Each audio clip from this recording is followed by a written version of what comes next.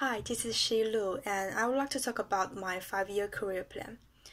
I plan to pursue the graduate study in financial engineering in the next 2 years, at a stage where I could improve my analytical skill, technical skills, and many other soft skills.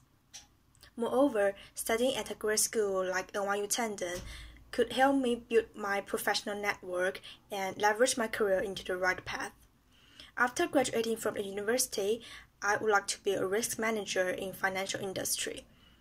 I will learn and obtain professional certificates like FRM to be equipped with more knowledge in this field.